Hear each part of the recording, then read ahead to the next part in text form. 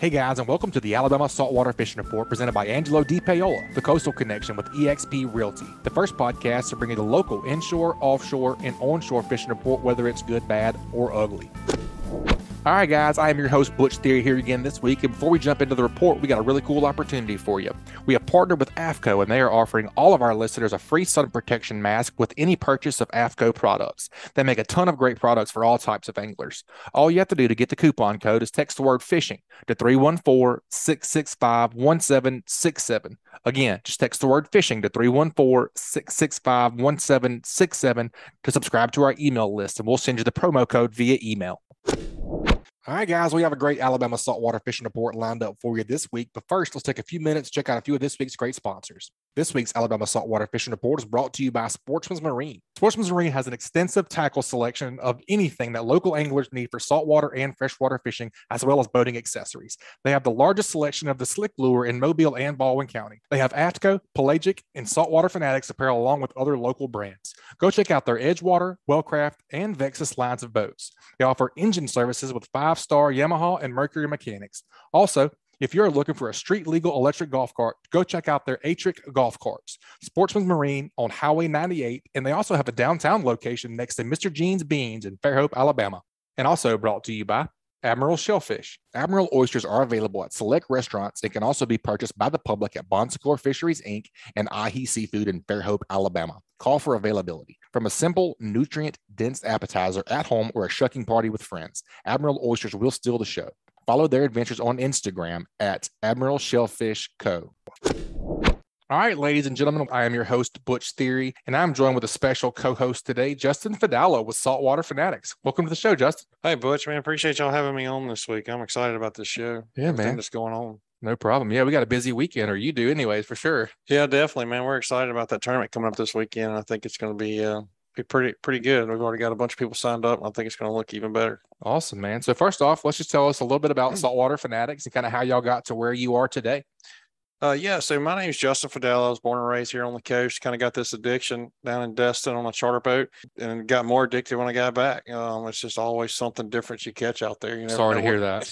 Yeah, I know. It's a very expensive hobby. It is, and you definitely go broke if you're not careful doing it. But man, so a few of my buddies, we just got on there and made a Facebook group and just kind of was cutting up back and forth, and then it kind of blew up, and we wanted to do something to give back to the fishermen, and we decided to create a tournament that's built for the fishermen with a $25, entry fee and prizes that are thousands of dollars. And we kind of pride ourselves on being one of the largest tournaments with the cheapest entry and the highest payouts. And we've continued to do that. And we've also continued to be able to give back to the fisheries and different organizations, different groups. So we've been proud to help with different things. One of the biggest things that we help with is the live flounder turn in for the fisheries.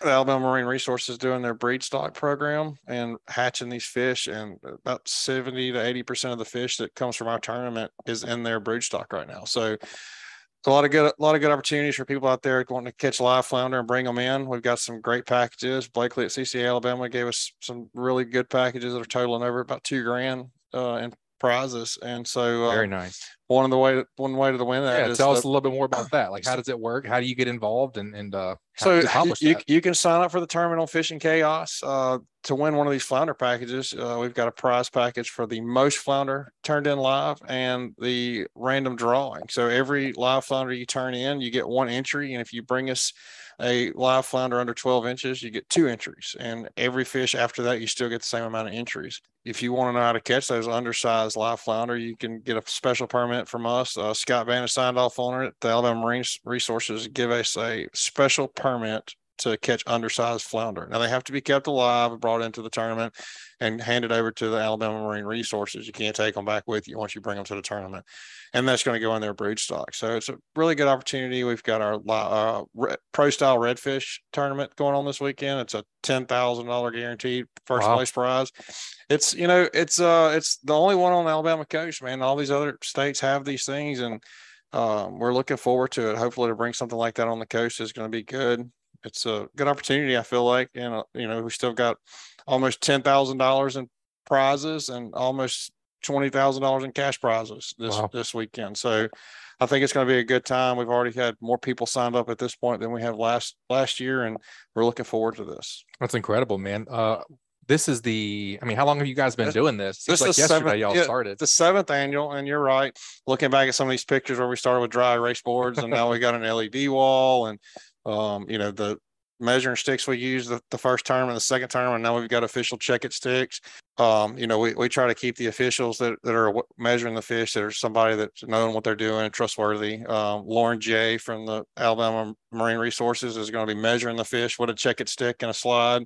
And then we got John Burke that's going to be weighing them, and everybody knows John Burke, man. That's one of the good things about our tournament is we keep up the respect of it, and we want to make sure it's a fair tournament and nobody's getting by with any cheating. So yeah, for sure. We're looking forward to that. And I think it's just going to be a good time. So if folks want to get signed up, what's the best way to do that? Fishing Chaos. Go to fishingchaos.com. I mean, you've seen some of their stuff. You've had John on the show. Man, it's a game changer. Like, you can go right there, get your ticket. It shows all the rules. If you want to come and join us for the captain's meeting tomorrow night at Ralph and Cacus, we've got some really good cash cow cutters that'll be going on there. It's a live auction deal. It's a really good time. So even if you're not interested in getting into the live cow cutters, come and hang out. Everybody's there to have a good time. And it's just all I say is it's a really good time tomorrow night. So just for clarification, we are recording on Wednesday. So this will be Thursday evening. That's correct. So if you're listening to this, it's tonight. Yeah. Yeah. Correct. So Thursday night, so get dressed. 6:30. Yeah. Get dressed and meet me down there. I'll be down there about 5:30, 5 o'clock, but the captain's meeting won't start till around 7, but we ask you to get there at 6:30. That way you got time to get signed up and get all that stuff going on for us. Very cool, man. All right, Justin, man, it's been a long time since we've got a hatchery update from over there in Orange Beach, Alabama. Let's go see what Max Westendorf is up to, the hatchery manager there. Welcome back to the show, Max. How we doing today, bud? Doing well. How y'all doing? Man, watching it rain. I know seems to be the theme of the show the last month and a half. Is everybody trying to stay dry? How about you guys? Yeah, that's the same. We're waiting on it to pass, start doing our outside activities, but doesn't look like there's a break anytime soon. I'm telling you, man, it's been wild. Just tell us about Justin and I were just talking about the Saltwater Finaddicts tournament this weekend and how involved he is in collecting those flounders. So just kind of tell us a little bit about how that tournament helps you guys do what you do a little bit and kind of where we are over there and what you're seeing right now. Yeah, absolutely. We've been working on this flounder project, our stock enhancement project, since I got here in about 2017. And as we got going on the project, we found one of our biggest limiting factors to be fish. Brood fish, because for his kind of a rarity, and we experience the same thing in trying to collect 50, 60, 70 live fish annually. So we were trying to go out and catch them ourselves. Like we were going out trying to fish on our own. We were setting gill nets for them. We were drag trawls for them. We actually went to the extent that kind of went on a theory that those flounder migrate offshore during the spawning season, and we loaded up a boat and went out diving and trying to live collect them about 20 miles offshore at one point. So we were going to, some great extents to try and catch these fish. And then we got introduced to Justin and Saltwater Finaddicts, and they put together a live flounder category for us where we could incentivize people bringing us live fish to add to our breeding stock, breeding populations. And that first year was, a grand slam for us because we were coming up with like a dozen fish a year. The Finaddicts tournament in its first year came up with 40 plus fish for us in one weekend. And for us, that's massive. We really only need, 7, 8, 9, 10 females a year. So if we're able to get that many fish from one tournament, now we need, equal amounts of males, but we got some surplus and had a lot more fish to work with because, they're very finicky. It's one of the harder fishes we've ever had to work with. They're temperamental. They're hard to get acclimated to the systems. Sometimes they just stop eating for no reason. They've been a real challenge, and, the more fish, the merrier. And ever since, I think every year we've collected anywhere from 45 to 60 fish, with the exception of one really bad weather year. I think we caught a couple dozen. But it's pretty consistent to the point that we've actually shut down our own fishing efforts and for the most part, solely rely on the Finaddicts tournament.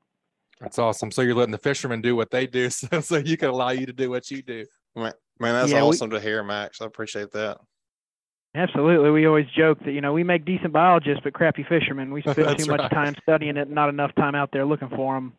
Well, I was just telling Butch that Blakely just sent me over the packages, and man, he's got some killer packages again for the tournament this weekend. So hopefully this weather moves out. The percentage of rain looks like it's down for this weekend. It's getting lower, it looks like. And so I think we're still going to have a pretty good turnout. Butch asked me, well, what's the signups looking like? And surprisingly, this year we've had more signed up as of now than we have in the past, so I still think it's going to be a good turnout. We got some really good prizes and some good sponsors this year. So hopefully we'll collect those numbers up again for y'all this year. Awesome, man. We'll be there in our MRD blues waiting on them. Sweet, man. That's right, man. So just kind of let's, as far as the hatchery update goes, where are you in the cycle, I guess is what I'm trying to ask. What's next and kind of what are the flounder doing right now? And what are you guys trying to accomplish in the next, 6 months or a year? Actually, last year was our best year yet that we actually exceeded our goals by, what I would consider a long shot. We ended up producing about 123,000 fish. We had a little transporting error. We had a cooler tip over in the back of a truck while we were moving one. We ended up releasing about 112,000, and our annual goals are a little bit less than that. But that's it. We've kind of hit our stride with these fish, and we're able to put out the amount of fish that we really want to. And we're actually, we've been doing participating in a lot of Gulf-wide, flounder discussions, and some of the states are starting to come to us and ask for advice on how to do our stock enhancement program. It's been such a success. But as of right now, we're in the process of fattening our fish. Our brood fish they're in an artificial system. We could give them a natural cycle because we just spawn them during the winter. So right now they're kind of in basically a summer period coming into fall. We're manipulating that light and that temperature, and they don't eat that much during the summer for us. But this time of year, we start really making sure they're eating well. So when I say we're harvesting ponds, that we actually grow live shrimp in our ponds throughout the summer, and we harvest them this time of year, and we bring in live shrimp and start feeding them live shrimp on a day-to-day basis from here until December, essentially. So they'll eat everything that they possibly can hold and get really fat and happy until about January 1st. And that's when we'll start our spawning procedure again. And then they'll probably be released come March of 2023.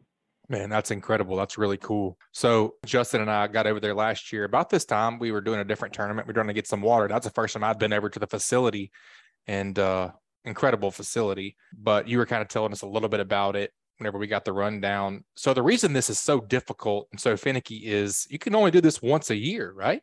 Well, theoretically you can manipulate them to do it outside of season, but we try to, you got to think about the fish that you're releasing. If they're naturally adapted to be released in the wintertime, if you're sticking them out there, if you're sticking out a 2-inch fish in the middle of summer, that's not a natural cycle for them. And we don't know enough about these fish to really feel confident about releasing them outside of their season. And there's something we're starting to look into as well.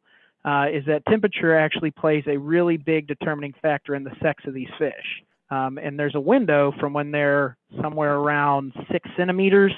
The exact window isn't determined. It's kind of between 4 centimeters and 7 centimeters, somewhere in there, where between stress and temperature, it actually determines their sex. So if you're releasing them in the summer, you could potentially produce a monosex population where you're not getting a 50-50 mix of males and females, and we're overstocking one sex versus the other.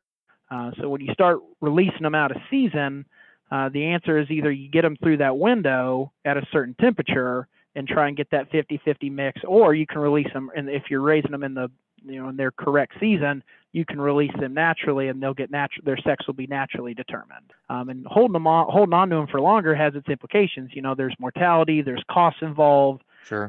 So we just haven't gone down that road yet. We got some experiments planned to kind of figure and hopefully narrow some of these questions or get some answers to them. But for now, we just kind of stick to our natural cycle. So Max, when you release these fish, how long does it take for me to be able to actually keep one? How long does it take for them to get to size to keep? I'd say if we released them, January 2023, you'd have a keeper fish by the summer of 2024. Well, that's pretty quick. So quick. that'll be pushing that 12, 13, 14, maybe a little bit longer. But I always say there's athletes involved that even when you see them in our tanks, you'll have some fish that are almost 4 inches at release, while other ones are hanging out around 1.5 inches. So you're always going to have some fast growers in there, and they're the top of that cohort will probably catchable in 1.5 years. Sure. Yeah, you're always gonna have some freaks in there mixed in for sure. Always. Well, man, that's a very cool update, Max. We appreciate what you guys do over there, and hopefully at the Saltwater Finaddicts tournament this weekend, you guys can re-up your booty, get a whole new stock in there. That's awesome, man. We appreciate you guys being on. Thanks for giving us the update. Absolutely, guys. We'll see y'all this weekend. Max, appreciate it, man. See y'all this weekend. All right. Thanks, guys. All right, Justin, let's head on down and get our first report of the day, man. Let's talk to Captain Patric Garmeson with Ugly Fishing. Welcome back to the show, Cap. How we doing today? Oh, doing well, sir. Trying to find a dry place to let my raincoat drip dry. Hey, man. Nice. How's it going, man? Hadn't seen you in a minute. What's up, Justin? Everything's well. Man, you got a big shindig coming up, huh? I know, man. I'm excited. I hope see you and Cooper and Autumn this weekend. I'm sure you're going to come in with some heavy fish. Normally do. Yeah, I think Autumn's going to let the boys have it. So just going to be me and Coop. It'll be fun. Yeah, I've been seeing some of those videos. Cooper's been hammering them. That boy is full of it right now, man. That's awesome. He's mad at him. I'd be a little more concerned about Cooper than Patrick at this point. No doubt. Oh, yeah. Yeah, the competition should be fearing my son, not me. Me and Butch were talking about how expensive it is. I hope he's got a good work ethic, or that little kid's going to go broke quick. Yeah, well, he's actually very conservative with his money, and he does have a good work ethic. So we'll see. Well, that's good, man. He's going to need it for sure. Yeah. Maybe you'll be borrowing money from him so you can keep fishing. No doubt. Hey, that sounds like a good plan. Tell us a fish story, man. What you been up to? What you been chasing whenever the storms allow it? Man, this is I'm kind of on a repeat record right now of just saying I've been just targeting what presents itself.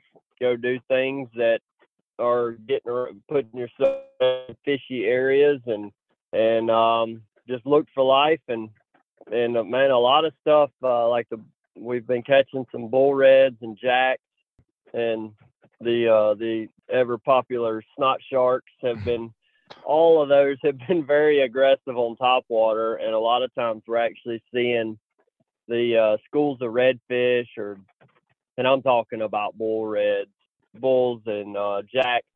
You may just see them pushing wakes on these really calm mornings, or even middle of the day if you're not around some rain and it gets really calm. Those fish will get right on the surface and just start pushing a wake, and man, there's nothing extremely exciting to see that and be able to kind of get an idea of where they're going and run the boat way up in front of them and shut down and let them come to you, and get your anglers in position where they can make a cast, and preferably top water. That way you get to enjoy watching the fish explode on the lure and everything. And it's something to get really excited about. I've had some people kind of acting like they're turning their nose up in conversation about me being hard on these jacks right now, and man, I just don't know that they've put themselves in position to see and interact with jacks in the way that we've been doing it recently, and I've noticed some of these guys in the kayaks been doing it and stuff, and man, it's just so much fun. And then on the other, like if we're not seeing them waking like that, we're seeing them blowing up, getting that area where we've seen them blow up, and throwing top water for the most part has been effective. And there's been some times where the top water would just get them to come up and show themselves, and they wouldn't fully commit, and we could switch over and throw like a bucktail, like something you'd throw at a cobia or something. That's been extremely effective as far as something to get below the surface, and something you can cast. You can just cast that dang near all the line off your reel with those big wing jigs. Yep. And just swim that thing through the school and hang on. That's the last video I put up of Cooper. That's what he was doing, because the fish weren't committing to top water, so we switched over to bucktail, and he started catching them on that. Man, that sounds fun. It really is, and it's and the thing is if you tackle up a little bit to where you can catch these fish in 3 to 5 minutes, then it's fun. I can safely say that catching jacks becomes not fun when you hook it on too small a tackle and you want to try to and you're wanting to try to get your lure back. You know, you throw a $10 top water out there and a jack annihilates it, and then you're like, man, I want my lure back. Yeah. And it's 45 minutes. It's 45 minutes later because your tackle's not big enough. That's when jack fishing gets to be a little annoying, but for sure. But if you're prepared for them, it's just so much fun to be able to get in the boat in about 5 minutes or less and just do it again.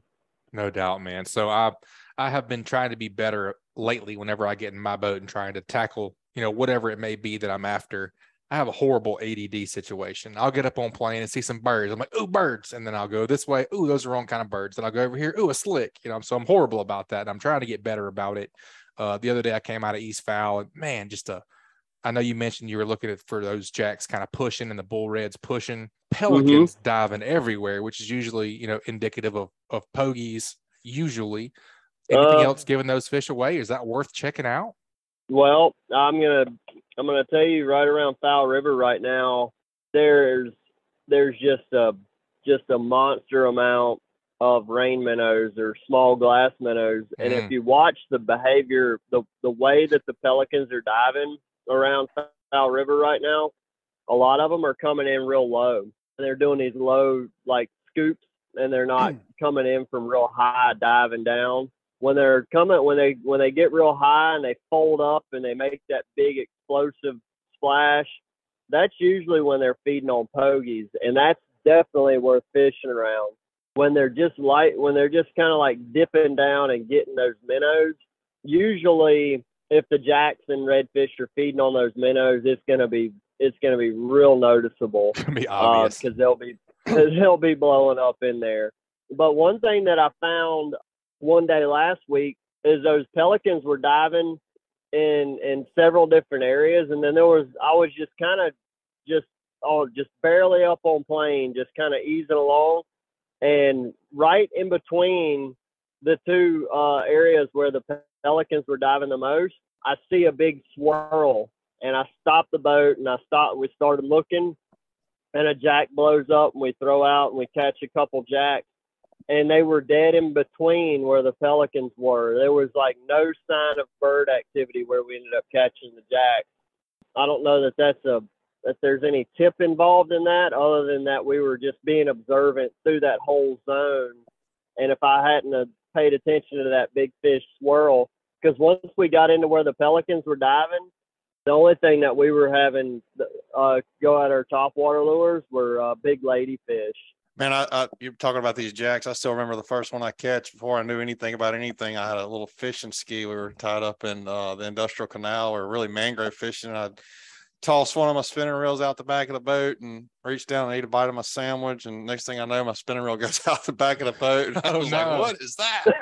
And so all I had left at that point was a bait caster, and I threw another bait out there. And next thing I know, I hook up on, I had no idea what it was. And so we pulled up the anchor real quick. My buddy's just driving me around chasing this fish down. So about 45 minutes later, we figured out it was a jack crevalle. And man, I was super excited because like you said, they fight great and everybody wants to fight one or two. And when you get that light tackle, it makes it a little more funner. But yeah, what would be a good, setup? Are you talking like 40, 50 pound braid or 30 pound braid or? So that's a good question. I like on most of my tackle, I like about 50 pound braid. 30 pound is fine too, but really you want to try to put as much heat on these fish as you can. So 50 is a real sweet spot for me. It'll cast a good long ways. You can put pretty much as much heat on the fish as you want to, and you're not gonna have a line failure because of it. And then if I'm using live bait, I like a big, like a 7/0 or bigger circle hook, and then on the top waters, I'm been using some of these Halco rooster poppers. We talked about it a couple weeks ago, swapping out the treble hooks for inline hooks, making sure that those inline hooks are beefy enough, and then Chris Vesche actually made the recommendation about putting the tandem, like the butterfly jig hooks on there. And that's been pretty cool. That's been working out. One concern though with doing that after I've been using that setup if the fish were to get the front hook and those tandem hooks go down in the fish's throat, it could get into the gills and potentially kill the fish unnecessarily. But I haven't had that happen, and I mean the same thing can happen with treble hooks as well. But so far, everything that we've hooked on topwater has been hooked really well, and those tandem hooks work just as well as the single, and then also those bucktail jigs. Just making sure if you're buying one, that make sure that it's got a showing off really strong hook. I bought some just kind of out of almost an impulse buy at a tackle shop. I was like, oh, those look good. They're like 2 ounce or 3 ounce or whatever. And I didn't really pay attention to the hooks, and the hooks weren't really strong enough. If you really put a lot of heat, you would bend those hooks out. I told you about shopping in the bargain bin, man. I can't help it. It runs in my blood. Talking about that topwater catching, the topwater explosion, man, that's really good. Like, that's probably my favorite bite. Nothing like it. Whether it's a buzz bait on bass fishing, or we caught those tuna this year with Kurt, and those 200-pound tuna hitting a big popper, just man, it's crazy. So anything topwater is just like it's the way to go. Yeah, it's way better fishing than anything. So if anybody's ever had the chance to go get on that topwater bite, I think that's the thing you would do. It would probably change your mind. You'd never want to go fishing for anything else like that again. No doubt. Oh, absolutely. And just the visual of it. And like I tell people, man, I can't tell you how many times I've gone topwater fishing for trout or redfish or whatever. And you just get in that bite where the fish are just blowing up and going crazy. And it's like, God dang, man, this is such an awesome bite. And then when you look back on how many fish you actually caught, you're like, well, we only caught like 4, but I had about 65 blow-ups. No doubt. Worth it.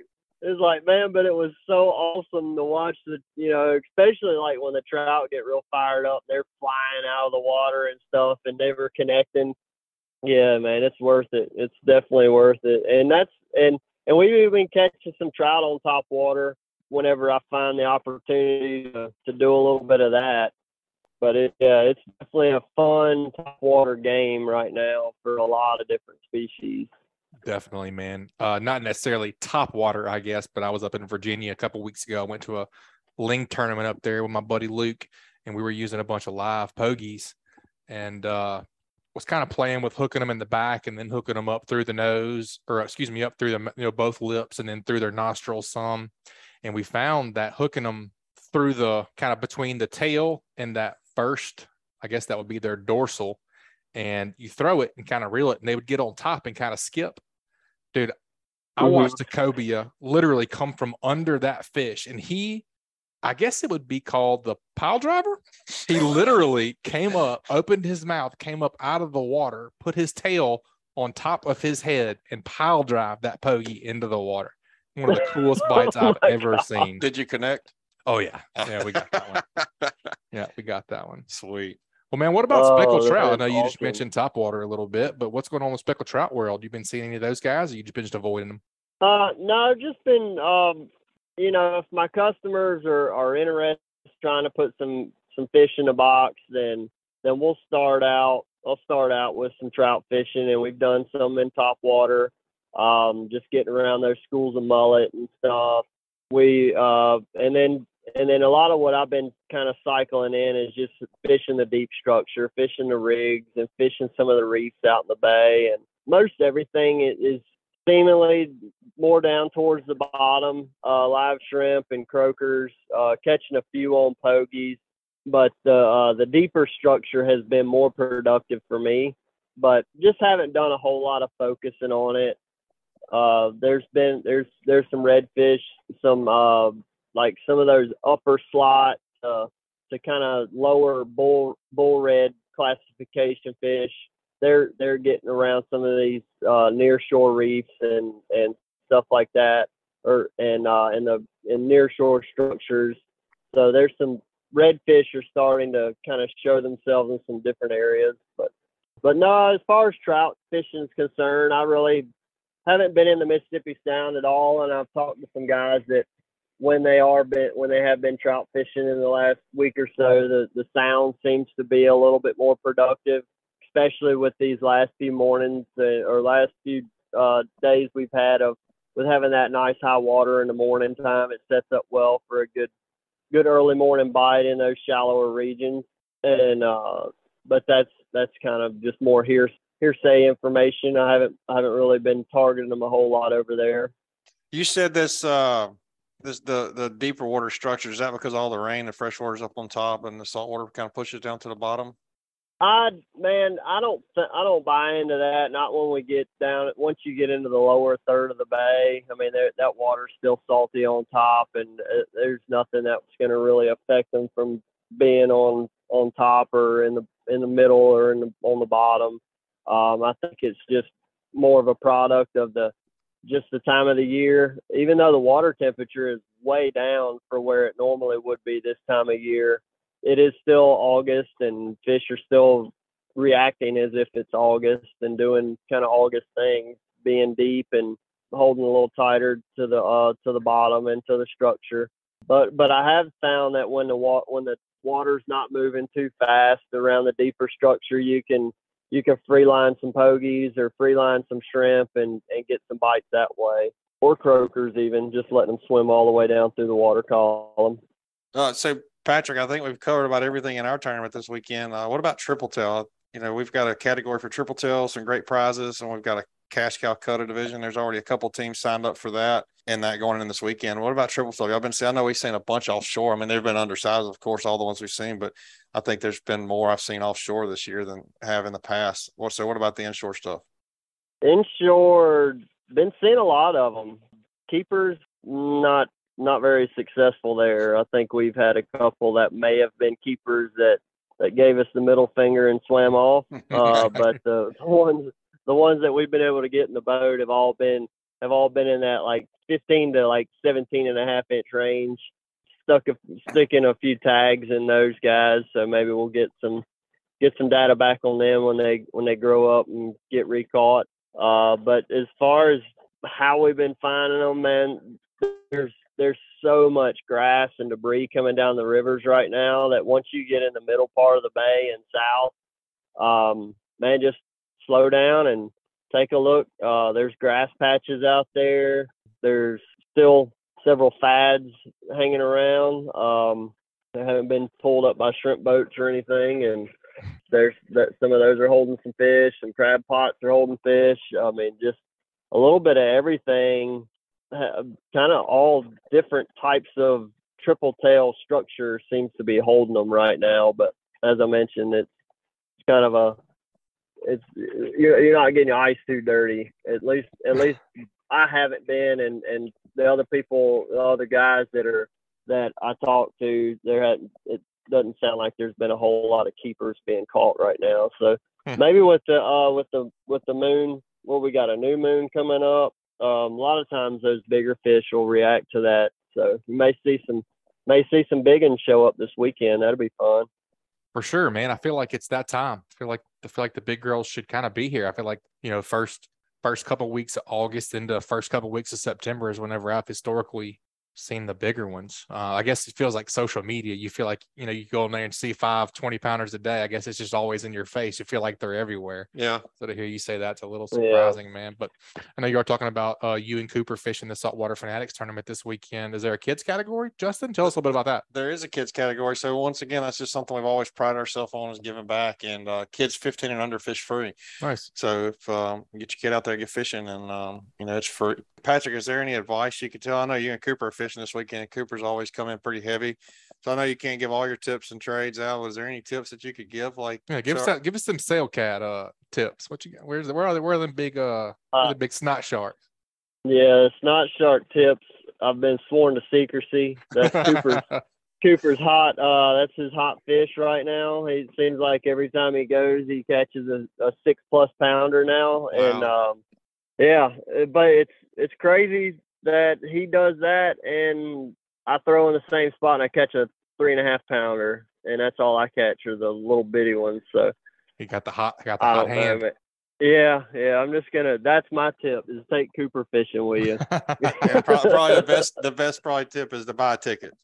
Hey, I tell you what, you cannot win if you don't buy a ticket. And man, it is comical when I talk to people that are like fishing the same time as a tournament going on, not particularly yours, but just any tournament, and they go out and catch some good fish, and then you hear about them like on Sunday. They're like, yeah, man, if I'd have bought a ticket, I'd have won that category. Well, you know that, yeah. You say that, and there's been 2 or 3 of the star redfish caught. At least 2 that I know of for sure. So that's another thing too. That's going on right now through our tournament through Labor Day, I believe is what Blakely was telling me. Yeah. So if you haven't signed up for that, the Redfish Star Tournament that you can win a boat and a motor, it's a good opportunity. You're going to be fishing this weekend anyways, and you never know what you may come to the tournament with that special tag and walk away with a boat and motor from the CCA. So that's something to think about too. Just like Patrick just said, all these people talk about, man, if I'd have had a ticket, and it's a proven fact. There's been 2. I thought maybe 3, but there's been at least 2 for sure. For sure. Somebody, if they'd have just bought their ticket, they'd have had them a boat and a motor. If you're going to be fishing now on Fishing Chaos, you can literally do it on 2 fingers. You can click purchase.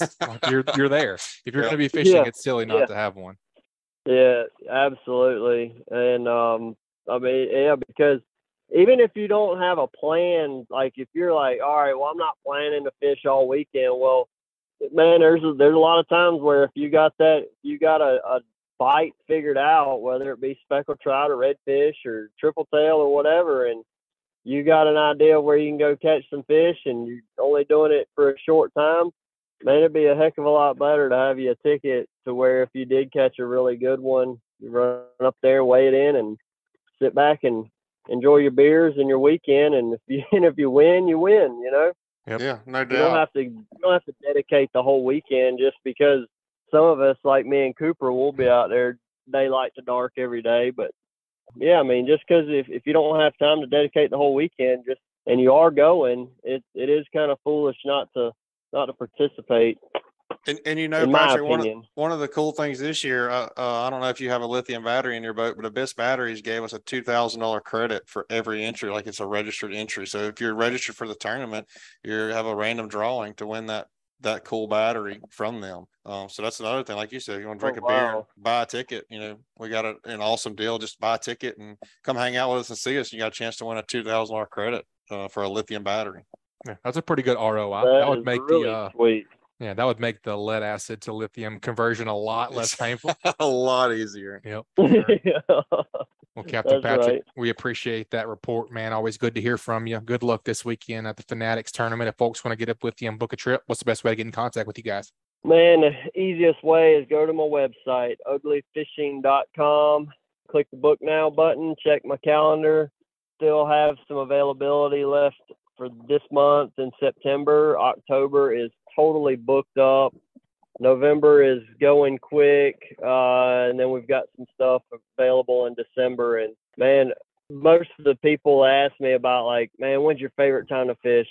Man, November, December can be some of the most fun speckled trout times of the year for me. We go and throw in, usually leaving the dock with all slick lures tied on, coming back with, everybody might have one single color on because we found that cool beans or whatever is working better than something else that day, and just going and catching and slamming some nice trout. And it usually lasts the whole month of December, and then, rolling into January, it'll continue. But yeah, if anybody's looking to do some fishing this fall, get on my books. And then I've also, if October's the only time you can go, I've got some guys that are standing there waiting, ready to take somebody that we're trying to help fill out their schedule as well. So if you got any questions on that, then give me a call or shoot me a text at 251-747-1554. Awesome, buddy. Like I said, we appreciate the report, and we always look forward to hearing from you next time, man. Good luck this weekend. You guys definitely be safe out there. All right, Butch. I appreciate you having me on. All right, Patrick. Thanks, man. We'll see y'all this weekend. Y'all be safe. Bye, buddy. All right, folks, that was a great inshore report from Captain Patric Garmeson with Ugly Fishing. You guys take a quick break and check out a few of this week's sponsors. That segment was brought to you by AFTCO, American Fishing Tackle Company. AFTCO's fishing clothing is designed to handle the harshest elements. From cold tournament mornings to the humid summers of Florida, their products are built to handle the extreme. They're proud to hear customer stories about the 20-plus year-long life cycle of their AFTCO products. Their passion for the outdoors goes beyond their products. They're committed to protecting their fishing resources and angler rights. Through their 10% pledge to protect and conserve, your purchase of any AFTCO product directly supports conservation initiatives. Visit aftco.com. That's AFTCO.com to learn more. And also brought to you by Richardoni Family Dentistry. Dr. Josh is a local dentist with 11 years of experience and is also an avid angler. He enjoys ripping lips as much as he enjoys making your smile perfect. At Richardoni Family Dentistry, they treat their patients like family and friends. They accept most dental insurances and see patients of all ages. Is your skin a little wrinkled from years of sun damage? Dr. Josh also offers cosmetic Botox. Don't let an achy tooth or a broken tooth from biting your fishing line too much keep you from a great day outdoors. Or if you just need a checkup, call them today at 251-342-6672 to book an appointment today. All right, man, let's head on down and get our second report of the day in lieu of the Finaddicts tournament this weekend. We're going to keep it inshore, man. Let's see what Captain Scott Kennedy's been up to, Whistlin Waters. Welcome back to the show, Captain Scott. How we doing, buddy? What's up, guys? Appreciate you having me back on. I'm doing great. Just kind of sitting here watching another wave of monsoon roll through.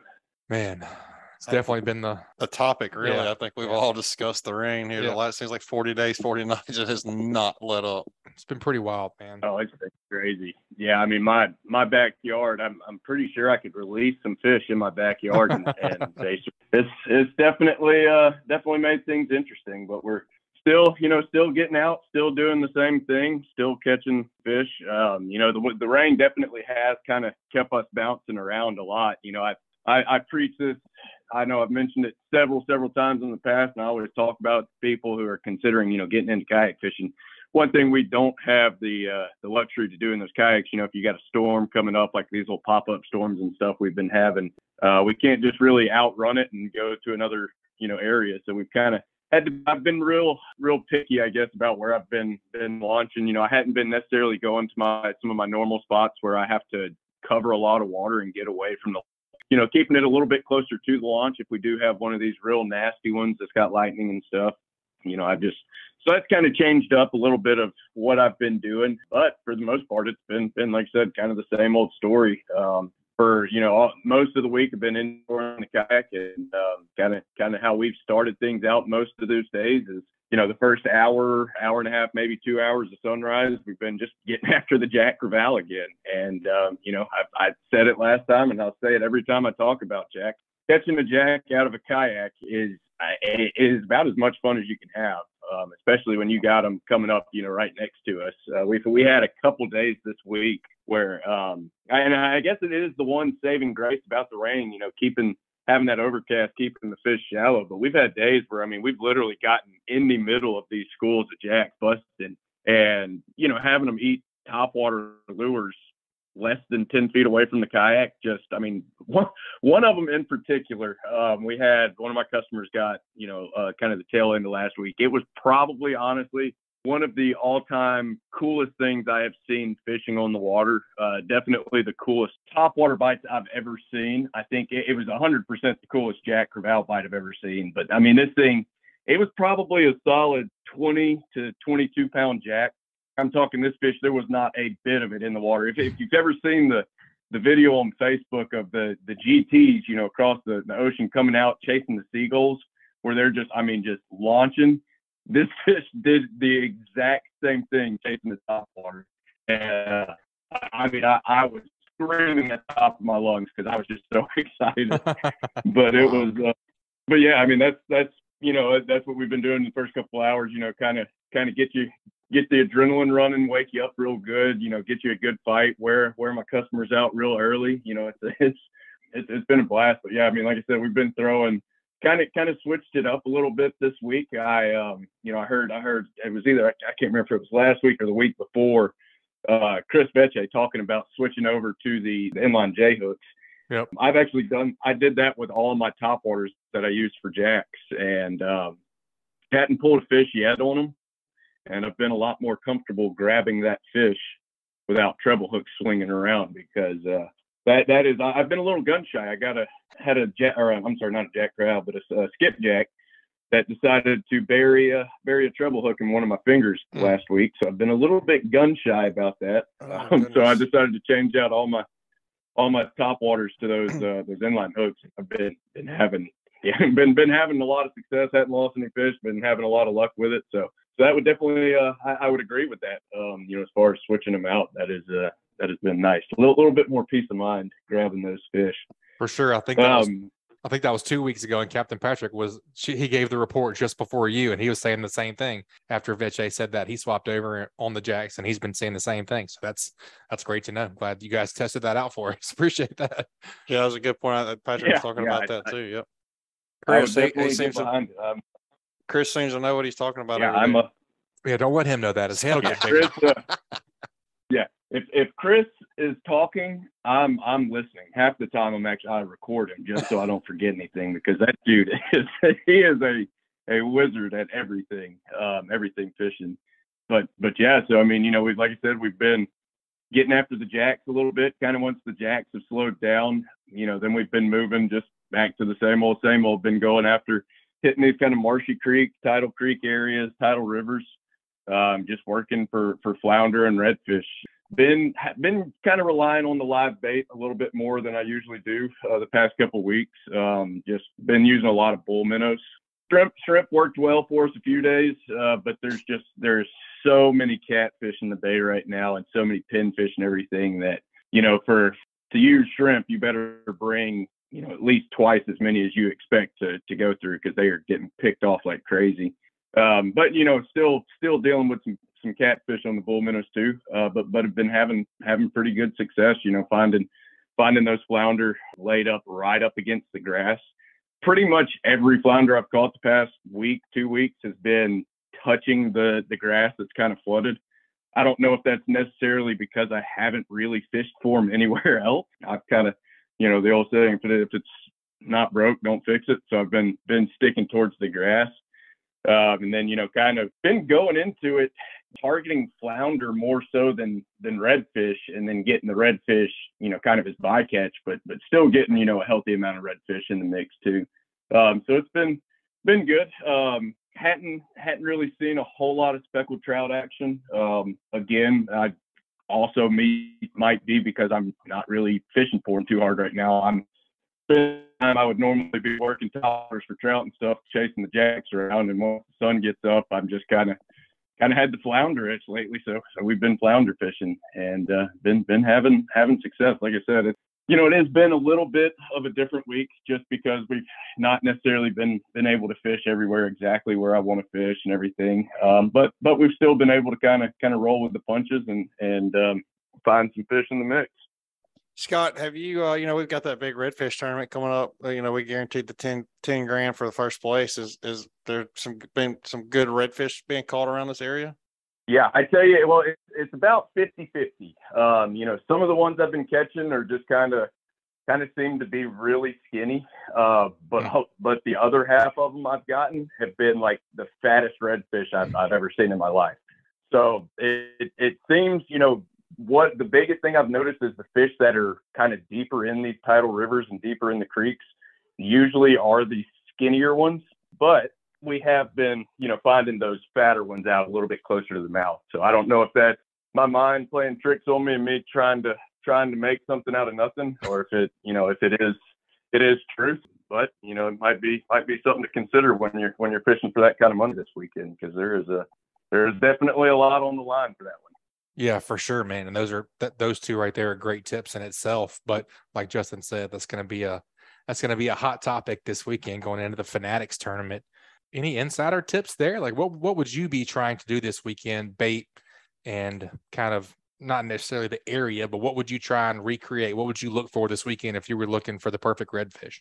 So I'm try to find some kind of structure, whether it be kind of around, the mouth of a river or something, somewhere that's kind of a shallower flat with deeper water nearby. And I would literally just soak bait all weekend. It would be not necessarily my favorite style of fishing, but I would literally just have a bull minnow on a Carolina rig, and I would just hit every bit of structure I could, just picking it apart. And it's like I said, for some people, I know a lot of people enjoy that. Myself, I like to work artificials and cover as much water as possible, making as many casts. So it would it would be tough for me, but I mean, in the, haven't won anything, but gotten on a couple leaderboards is doing exactly that.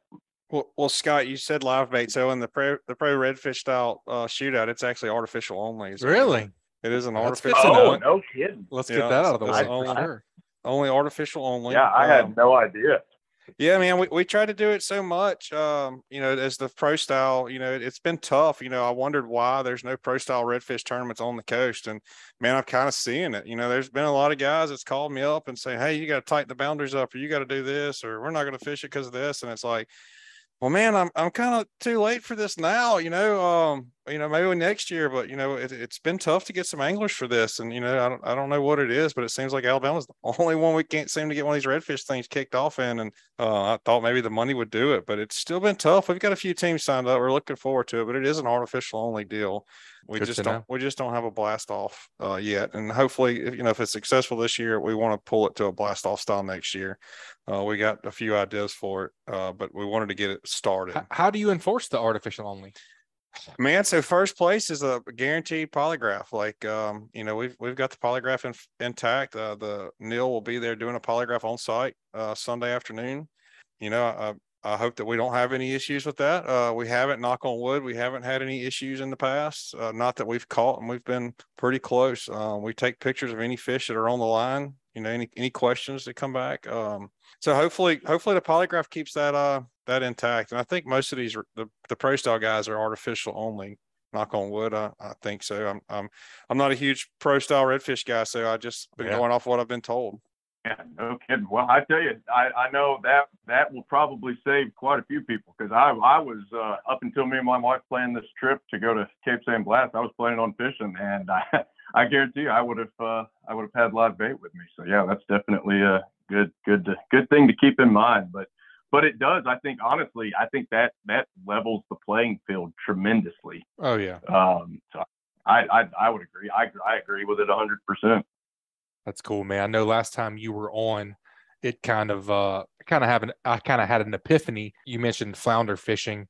Scott was talking about, and it makes total sense. It makes total sense. Like whenever you're fishing from a boat, you kind of nose up to a point or to a bank, and you're casting as much as you can and picking the bank apart from the bank to you. Scott says he's so quiet that he can kind of get up in there on the bank and cast parallel. Is that parallel? Parallel? Yeah, it's parallel on both sides, and he works the whole bank this way instead of working it this way, and that's why he's been so successful in a kayak. I've always said it's crazy. The guys on the bank are fishing towards the boat, and then the guys on the boat are fishing towards the bank. It's wild. Yeah. So is that the same thing you've been doing, finding success with those flounder? Just kind of that same thing, just sticking right up near the grass. One thing I will say is I've kind of just been trying to play the tides a little bit with it, and it's worked out, the past couple of days. But I try to make sure that I save my flounder fishing for high tide. So if there's anything I can do, to kind of burn some time, like I said, go chase the jacks, whatever, until I can get as close to high tide for that first little bit of falling tide. That seems to be when I've got the most bites and had the most success lately. But just kind of doing the same old, just getting right up on those grass lines. The biggest difference this week compared to, maybe 2-3 weeks ago is, like I said, I am fishing a lot of live bait right now. So rather than, just kind of bouncing with a fish bite or something, or, gulp, just kind of bouncing the bottom back to me, I've just been slowly dragging that Carolina rig. So basically, as far as casting and setup and everything, it's identical. Just the biggest difference is now, instead of, sitting there hopping it and giving it some action, I'm basically just slowly reeling it back to me, just dragging that weight across the bottom. So a good falling tide is what you're looking for. Like as soon as it gets high and it starts to drop, that's what you're seeing. And I guess that's probably pulling that bait back off the bank. Yeah. And that's kind of been my thinking is, once you get right there at the peak high tide and that water starts flowing back out, those bait fish are really having to to work extra hard to, make sure they're staying in that grass. And then there's always those few that get swept out, and then those fish are sitting right there. So I think, I've caught them at all swings of the tide, but that seems to be when I've had the most success, the most consistent success, I guess. Yeah, so last week on the show, we had Tanner. He's been doing a ton of land-based stuff, and Richard said the same exact thing. Both of them said the same thing. Higher tide, the better, and you want to get the highest, and then, that first hour of the falling tide in any kind of ditch or drain or anything that's draining out. So those fish are just sitting there ambush feeding. So that definitely lines up with what those guys were saying last week. Yeah, and I think that's probably the biggest thing about it is I think they're around feeding at all points throughout the tide, but at least when it's falling, draining, just exactly like you said, you kind of know the spots to go instead of having to work a lot of just kind of blind area. You can visually see where you need to be fishing rather than just kind of picking apart grass lines until you find one. Yep. Definitely makes sense, man. We appreciate the report. Those are some great tips for our listeners this weekend going into the tournament or just fishing in general. If folks want to get up with you and book a trip, what's the best way to get in contact with you, Scott? Yes, you can give me a call or a text at 251-408-2604, or you can check out the Fishing Chaos app under Whistlin Waters, or you can shoot me an email at kayaking.kennedy@gmail.com. Awesome, buddy. Man, please be safe. You guys have a great trip this weekend, and we'll talk to you soon. Yeah, good luck down there, Scott. Thank you. That was another great segment brought to you by Captain Scott Kennedy with Whistlin Waters, Kayak Fishing and Outdoors. You guys take a quick break and check out a few of this week's great sponsors. That segment was brought to you by L&M Marine. L&M Marine has something for everyone, from small hunting boats, pontoon boats, to bigger bay boats and offshore hybrids. L&M Marine LLC prides itself on its customer service and knows how important it is to have someone you can trust and to be taken care of. They are locally owned and regularly support the community. L&M Marine provides superior customer service and has an entire team that consists of professional sales members, finance experts, service technicians, and a knowledgeable parts and accessory staff to support you. Go visit their friendly, reliable, and experienced staff, now located only 6 miles north of I-10 at 34600 Highway 59 in Stapleton, Alabama, or give them a call at 251-937-1380. And also brought to you by Alabama Marine Resources. The Alabama Marine Resources Division reminds all recreational anglers who harvest gray triggerfish, greater amberjack, or red snapper that their catch must be reported through Snapper Check. This includes vessels, kayaks, and shore anglers who possess any of these reef fish. Reporting is mandatory and must be done prior to landing fish in Alabama, regardless of where the fish were caught. Anglers can report to Snapper Check online at outdooralabama.com or through the official Outdoor AL app. For more information about Snapper Check or any of the 2021 fishing seasons, please visit outdooralabama.com. All right, Justin, like we're talking about trying to keep it inshore this weekend, we're going to talk to Dylan Keene. I know he's been doing a ton of flounder fishing, but he's also been offshore doing some cool research stuff. So we're going to talk to Dylan Keene over at the University of South Alabama. Welcome back to the show, Dylan. What you been up to, buddy? Man, Butch, happy to be here. Gosh, I've been all over the world. I feel just trying to stay dry these past few days. Past 3 days, been offshore all day, every day, trying to tag some amberjack. That's been a fun experience. And then prior to that, over the weekend and earlier this week, I got the chance to do a little bit of fun fishing from shore around here. Kind of getting close to that transition time, seeing a lot of cool stuff, and doing a little beach fishing, catching a few flounder here and there, which should really only be getting better as we get closer and closer to the fall. But before I get into the offshore stuff, I just really like to give a shout out to my advisor, Sean Powers, and to the University of South Alabama. So Dr. Powers just recently facilitated the opening of a new school at the university, the School of Marine and Environmental Sciences, which boasts both undergraduate and graduate level of education opportunities in everything from fisheries to physical, chemical, biological oceanographies, shellfish, marine mammals, ecotoxicology, all kinds of stuff. And obviously I'm a product of the PhD program there, but we're really, really lucky to have such a high-level research institution like the University of South Alabama right here in our own backyard. And they're so involved with the local fisheries. And to kind of build off that, Dr. Powers and the University of South Alabama are leading a Gulf-wide effort to estimate the total abundance of greater amberjack in the Gulf of Mexico, very similar to what they did with the gray red snapper count. And so it's a collaborative study among all the Gulf states that'll use 6 different gear types to try to estimate abundance on these offshore habitats. But in order to make comparisons across these different gear types, you kind of need basically a calibration factor. And the way we're getting that is by utilizing the acoustic tags and putting them in with a positioning system receiver array. So when you take these hydrophones and you place them in such a way that 3 or more overlap at all times with their detection range, you can actually triangulate in 2-dimensional space where exactly an acoustically tagged fish is, down to like less than a meter. Wow. And these acoustic tags we're using are like super fancy. So these ones have accelerometers and pressure sensors. So you can actually see where in 3 dimensions within the water column these fish are. And what that's going to allow us to do is to run all these different gears at the same time with a known number of individuals and the known location of these individuals in relation to the reef and estimate abundance. And so with that being said, we basically nailed down 2 sites that we're working on and been out there the past 4 days attempting to tag as many amberjack as possible just on these 2 sites. So which means basically we're having to fish those same sites over and over. And essentially you get to the point where you're fishing these pressured fish. And amberjack are very smart. They can be quite finicky, especially after you catch a few. So we've been trying all sorts of different things to keep these fish biting. Man, I have learned a lot. Probably the most important thing I would say is quality, pristine live baits. They don't seem to want anything artificial right now, at least the fish we've been fishing. And so you really want a variety of these live baits, small, medium, large, hard tails, sardines, the menhaden, what they call the crazy fish, cigar minnows, really anything you can catch. It needs to be fresh. And so, yeah, it's really, really important to get these, high quality, pristine baits, hard tails of all sizes. You kind of want to get some different sizes in there if you can too. Have been really good. The sardines, Gulf menhaden, which are the crazy fish, cigar minnows. So you want to invest a little. Catching your own live bait out there really makes a big difference.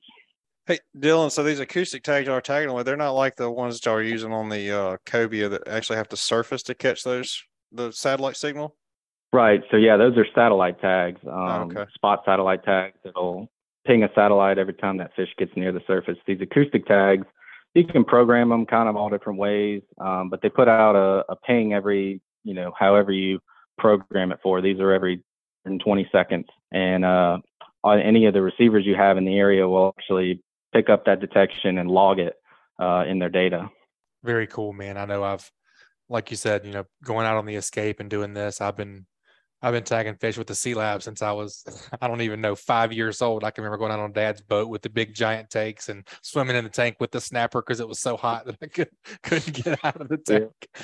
So I've been, back in the Dr. Ship days and very familiar with Dr. Powers, and we appreciate all that you guys do over there. Yeah, really. That's one of the favorite things to do that come out of this tournament is meeting a lot of you guys and seeing all this tag and stuff happen and watching these tags get caught. And man, I'd say it to Max all the time that I don't feel like they get enough credit. No doubt. You guys are out there busting your butts to make all this happen, and we're out there getting to reap the benefits of it. And man, so I just want to take a minute to tell you thank you for everything you do. And we enjoy having you at our tournament, and we hope to continue to have y'all. So just thanks. Man, I really appreciate that. And we really appreciate you. The Finaddicts tournament, I know for me, the past few years has been one of the absolute best tournaments that I sample all year. It's where I see some of the biggest flounder that I see all year. And now what you've done collaborating with the hatchery and the state there to get these live flounder in for that brood stock has really made a huge difference, I feel like. And you're able to get the fishermen involved, and that's just really, really important and really awesome. So we really appreciate you. Well, Dylan, I appreciate that. And like you said, I want to make sure that it's the fishermen that's made this possible. Yeah, I've been able to make the connections and make all the T's and dot the I's. But if it wasn't for these anglers and what I call fanatics, the people that are addicted to this fishing, it wouldn't be possible. So, thank you for the thanks, but I got to give all these fishermen that come to this tournament support me. Like Max was saying, it makes it possible on a much grander scale. They got to take, the pressure off them, and the fanatics and the everyday anglers get to be able to be the ones to collect this data and collect these fish in order for Dylan and Max and those guys to do their job. And I think that fishermen actually, once they get to see they're involved. Oh man, when it's very cool. It's a bigger thing, Yeah, when they take those flounder and put them in their big take to head back, seeing that, I think makes them feel important and kind of giving back in that aspect. So definitely, and I don't want to leave that conversation too soon. I definitely want to come back to keeping those flounder alive for the Fanatics tournament. Like I was saying about, I've been tagging fish for a long time with the Sea Lab. Red snapper is the first thing that I can remember. We tagged them for 20 years. I don't know. It's been a long time. Doing the amberjack assessment, what do you think that means or could mean for our anglers in the upcoming future? Like, what do you think the best outcome for this study could be? I mean, ideally, we get to a very reasonable, accurate estimate of the total abundance, and we can, move forward with important management decisions from there. But also, very similar to red snapper, these fish are very data limited, especially on a local level. And so it's really, really important that we know how many fish are off the coast of Alabama. Louisiana knows how many fish are off their coast. And you can begin to manage your fishery a little bit better that way. And, part of the issue is that there's disagreement between what the fishermen see and what the federal stock assessments say. And so kind of bridging that gap and removing that discrepancy is how we move forward and get to a sustainable fishery that really benefits everybody. You get the fishery into a good state, and then the fishery takes care of you as the angler. And so that kind of, flounder is a great example of that. Everybody kind of came together, and we changed management. We changed a lot of things. We started really putting focus on those fish, and we see the product of it. I mean, this has been one of the best years I've ever seen for flounder in my time. I mean, it seems like anytime I go out there, I want to target one, I can catch one. And so hopefully it'll be the same way with amberjack. They have pretty unique life history. They utilize like the sargassum and have a little pelagic stage when they're young, and then they get to these reef associated stages, and they're pretty fast growers and they move a lot, but we really don't know enough about them and what their connectivity is and how much they move throughout the Gulf and stuff like that. So if we figure a lot of that information out, I think it'll really benefit everybody. Dylan, so I'm jumping onto the flounder deal. We were talking to Max earlier about how hard it is to keep those flounder alive. Is there any tips that you might give those anglers to bring those flounder in healthy in their live wells this weekend?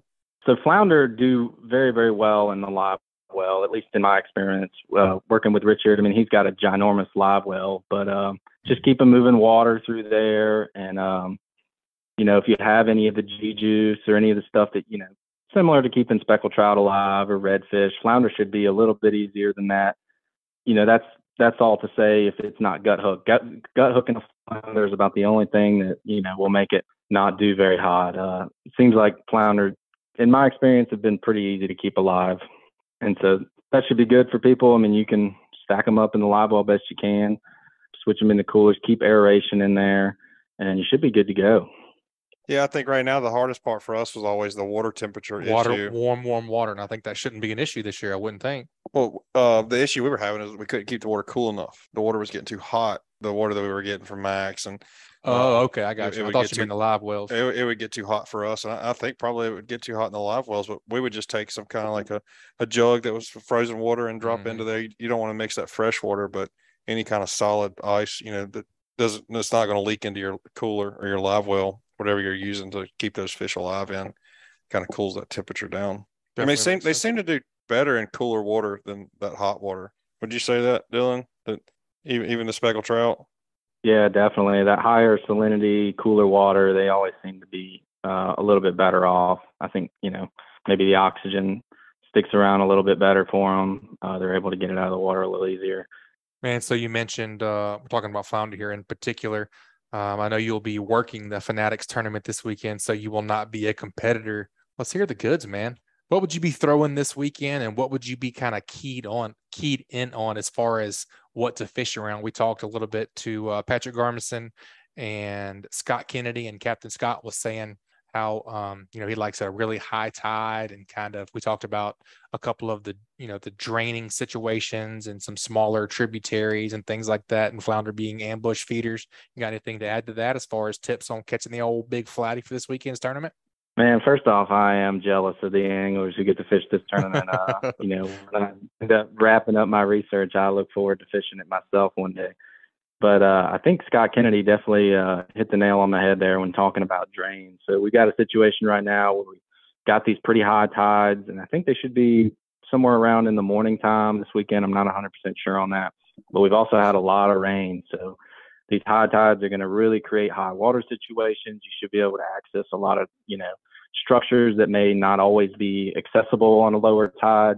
And what I would do is kind of plan my approach around maybe the start of the falling tide. So try to find flooded access points of creek mouths if you're in the marsh, any kind of depression or drainage that creates even the slightest drop off will get those flounder a good ambush point to feed. And when you get that start of that falling tide, that water will start rushing out of there, that bait may come with it, and those flounder be, hopefully stacked up in there feeding. But what also may be the case with all this fresh water is you may have to deal with a lot of muddy water if you're going to fish any of the tidal rivers, parts in the northern part of the bay where these drains are. So definitely stick with a good scented bait. You can use your own scent, whether it be the Procure or anything like that, or use a Fishbites or a Gulp, and maintain that contact with the bottom. That's always the most important thing. Man, I'm not much on the inshore stuff, but I have been seeing these Fishbites just everywhere, and they jumped on board and was a sponsor for us this year. But man, it seems like a lot of people are getting hooked up on these Fishbites. Clubs are working really well. Yep. It seems pretty good. That is a lethal bait, man. I've caught many a fish on that dirty boxer and the butt kicker and all of it. I really enjoy throwing those. And another thing, here around the island, the water quality and the clarity has actually been pretty good, despite all the rain and runoff stuff. So that may be an area to try to target some fish. I've been catching some fish off the beaches and stuff like that, what I call soft structure, any kind of depressions that are created by the sand, or if you get any kind of areas where it kind of backs into itself, little coves and whatnot that'll hold bait, will also hold flounder. I got into a cool bite with the Bama Beach Bum not too long ago on a slack high tide. Walking the beaches, there were some schools of bait that the flounder were actually like following and sitting underneath. You could throw into that bait and get bit almost immediately. Wow. Every single time. And there's some quality fish down this way right now. I mean, 18, 19, 20 inches, starting to get real thick. And we should start seeing some of these bigger fish. So something really, really cool that I'm working on right now has been assessing the offshore residency time, these big female southern flounder that do go offshore. And actually I've been working with these spear fishermen, sampling some of their tournaments, and they're catching, big southern and Gulf flounder. About a third of their catch is the southern flounder on these offshore reef habitats and stuff. And they're much, much older than what we see in any of the nearshore stuff.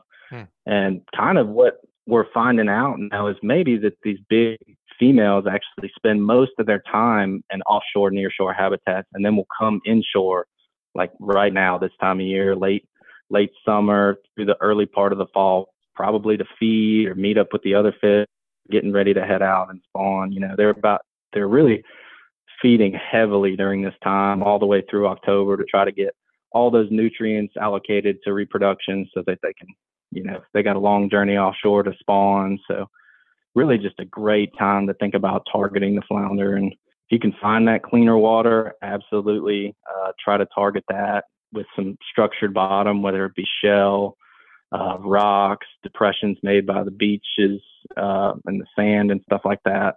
Very cool, man. Very good tips. If you were going to go for numbers of flounder as far as bait and location, would it be any different than going for the lunker flounder bait and location? Sometimes yes, and sometimes no. And so, a lot of times there are, something we're seeing now that I haven't seen in years is these schools of flounder almost, It definitely seems like, when you get into that kind of bite, you can get a lot of fish, but they're generally all typically the same size, maybe in that 14 to 17 inch range. But those lunkers definitely seem to be a little bit more solitary. You might find 2 or 3 of those big females hanging out by themselves, and they generally seem to prefer when you're not in like a drainage type situation, some pretty heavy current around deeper types of structure, I would say, for those bigger fish.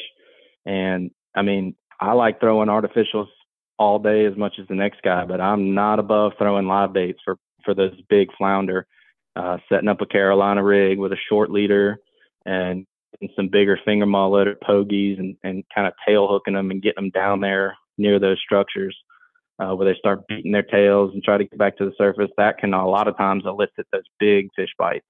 And even, the rigs in the bay may be another great thing to try if you get into a slack tide type situation. Those can hold some really, really big fish sometimes. Dylan, one of the cool things that we do have in our tournament is a gig flounder jackpot. With all this rain, is it going to be too muddy for that? I mean, we've got a couple people signed up, and I would imagine that's probably your heavy hitters that do it all the time. But do you think it's going to be trouble with those guys? It could be, yeah. And what you might have to do is try to play the tide to where the tide cleans up the water a little bit. Hopefully we can catch a break in this rain before the weekend, but I haven't looked at the extended forecast. Yeah, it looks like it's getting better. It's not going to be beautiful, but it looks like it's the percentage. Like definitely Butch getting better. Talking about it went from like a 70 to I think down to like 40 something. Yeah, now. last I looked, it was like 45, something like that. So it's definitely getting better. And I was telling Butch that we're in a lot better situation than we have in the past. Like normally, like we're sitting around like 17, 18 people signed up, and I just looked, we're like 72. That's awesome, man. So yeah, it's pretty awesome. I think it's going to be a good event. Again, we had great numbers, the year before COVID, and COVID hit and it just kind of depleted us. And so hopefully we're back to the growing stage again. People are more comfortable getting out. And oh yeah, definitely. Things are going better, and so we're excited. Yeah, it looks like you got a really good lineup, bunch of really fun looking categories and jackpots, and you got that pro style redfish division. That's freaking cool. Yeah, we're looking forward to that. The only one on the coast, and hopefully we get some good amount of numbers to sign up that we do it again next year. Yeah, and like you said, it's cool that you got the gigging division for flounder. I think that's something that's unique to you guys and really draws in another section of the flounder fishery. I think you had not everybody hooking. I think you had that one guy show up last year that had like 30 something, and he let you sample every one of them. Was that last year or the year before?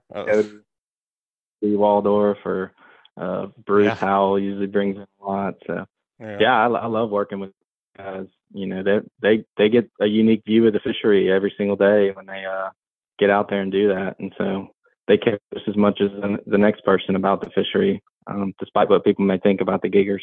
Yeah, man, I'm jealous of those giggers. I've been a few times. I've never been on a successful trip. I've never got to stick one. So I've never gigged a flounder. Fun fact. So see, there maybe we can make Dylan take us. And, that's right. That's what we need to do. Show us how to do it one night. Yep. Yeah, we can go for a walk. Awesome. I don't have any of the fancy boats and stuff, but maybe we can convince Jody or Bruce to take us. That's right.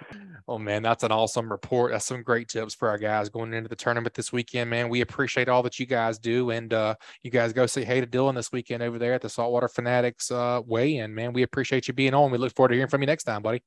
All right, thanks. Oh, and one more thing, with the amberjack stuff, there are going to be reward tags out there. So any of the amberjack you catch with the yellow tag are worth $250. All you got to do is call the tag in, give a location and a link on the fish, and collect your cash reward. Try to get some of that money back. We know how expensive fishing can be. Oh yeah, no doubt. Dylan, I just want to give you another thank you, and you and Max and Crystal and all those people that have participated in this tournament and helped make the fishery better. I just want y'all to know that I really appreciate it. I would imagine the rest of the anglers are appreciating it too. Definitely. Thanks, man. It's something we're all really passionate about, and I really look forward to seeing you this weekend. And look forward to seeing some beautiful flounders and hanging out with you. Sounds great, man. We'll see you this weekend. All right, man. Thanks. All right, guys. It's always good to hear from Dylan Keene over at the University of South Alabama. That was a great segment. You guys check out a few of this week's great sponsors. That segment was brought to you by CCA Alabama. 30 special tagged redfish will be released inside Alabama coastal waters before the tournament starts on the Saturday of Memorial Day weekend and ends on Labor Day Monday for 101 days of angling. If CCA does not have a grand prize winner during the tournament, the grand prize will convert into a raffle for all registered anglers. Registration is only $75 and $40 for current CCA members. Sign up now at joincca.org/star tournament.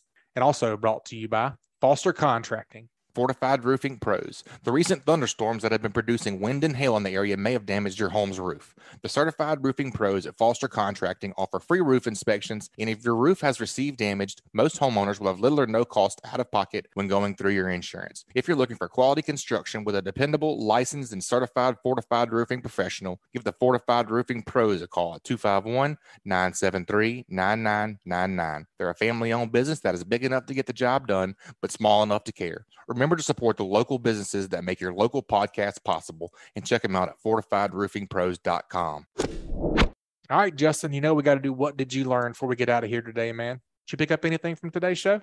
I think my biggest thing I picked up would probably be when Dylan said the live bait, have variety, good quality live bait. I always try to tell the people fishing with me, just make sure we catch enough bait. And what that number is, I still don't know today, but I know that the better the quality, I think, is what's going to be the ticket for a lot of people this weekend. I definitely agree with you, man. I think that, and people say, I've definitely heard people say it here all the time. Skipper says it all the time. Take your time. If it takes you an hour or two to catch live bait on the way out, it's going to pay for itself in dividends and the fish that you catch in the long run. Leave earlier. Absolutely. That's right. Leave what, earlier. What about you? What'd you pick up? So I was picking Captain Patric's brain a little bit about the pelicans diving, whether it was worth my time to go over there and check out those pelicans, because I thought, it was always pogies under them, but he was saying that those, not the glass minnows, the little red minnows, maybe is what he called them. But the way those pelicans feed on them are different than the way they feed on those pogies. So I just thought that was interesting. And that's indicative of different things that the fish underneath those minnows and underneath the birds are feeding on. Yeah, I thought those pelicans just crashed in the water. Yeah, they're just so dumb. Yeah, they're just so dumb they just crash. Yeah, agreed. All right, folks, that wraps up another great segment. You guys check out a few of this week's sponsors. That segment was brought to you by United Bank. United Bank knows what an important role agriculture plays in our local economy. At United Bank, they are here to support local farmers with financial products and services designed specifically for agribusiness, including real loans for farmland, equipment loans, working lines of credit, and more. Truth is, they deeply value the contributions agriculture makes to our communities, and they help our local farmers build successful businesses. They want to see you succeed. Learn more at unitedbank.com or stop by any United Bank branch. United Bank, all loans subject to credit approval, equal housing opportunity lender, member FDIC. And also brought to you by Photonis Defense. Photonis Defense is proud to offer the PD Pro line of night vision systems. The PD Pro series is the world's smallest and lightest night vision goggles built around the Photonis 16mm filmless 4G image intensifier tubes and their hybrid filmless 18mm image intensifier tubes. These ultra-light, ultra-compact night vision systems deliver cleanest images, best resolution, smallest, most transparent halo, and best overall performance and function of any night vision system available. The PDR Pro line consists of the PD Pro M 16mm monocular, the PD Pro B 16mm binocular, and the PD Pro Q panoramic night vision system. Photonis Defense, masters of darkness. Well, Justin, I appreciate you joining me today, man. I really enjoyed you co-hosting with me. It was a pleasure.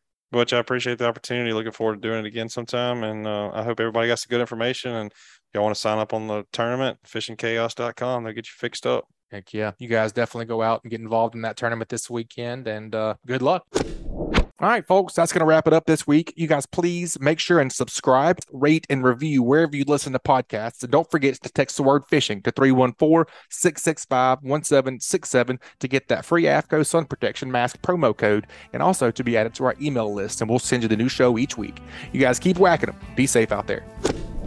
This week's Alabama Saltwater Fishing Report has been brought to you by Hilton's Real-Time Navigator, bringing you the highest quality online satellite fishing chart since 2004.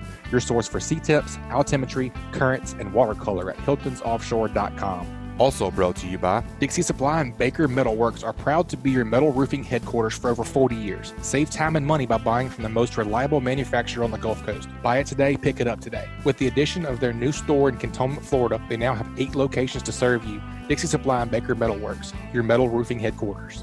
And also brought to you by Bucks Island. They have new pontoon boats, bass boats, bow riders, and aluminum boats for sale. They provide boat service on all kinds of boats, even if they weren't purchased from Bucks. Visit them at 4500 Highway 77 in Southside, Alabama, or give them a call at 256-442-2588. And also brought to you by KillerDock. KillerDock uses marine-grade aluminum to make fabulous fish cleaning tables and stunning canopies that will keep us out of the sun. KillerDock combines durability, function, and design to uniquely upgrade your entire dock experience. Visit KillerDock.com to see more. And also brought to you by BoatersList.com. Do you own a company that needs to reach boaters, anglers, and marine enthusiasts? Sign up for free today to grow your business on BoatersList.com. Also brought to you by MB Ranch King. MB Ranch King hunting blinds and feeders are built to last, right here in the USA. They offer high-quality, easy-to-use corn and protein feeders that can be filled with both feet on the ground. Call Kevin today for more info or a quote at 205-807-2937. MB Ranch King, built in the pursuit of perfection. Also brought to you by Fishbites. Whether you are hitting the sand with set rigs using the traditional scent strips for pompano or fishing the flats or marshes for speckled trout, redfish, and flounder, Fishbites has something for you. Fishbites baits and lures are made with pride in the Sunshine State of the USA. Check out the full line of scented saltwater and freshwater baits at fishbites.com.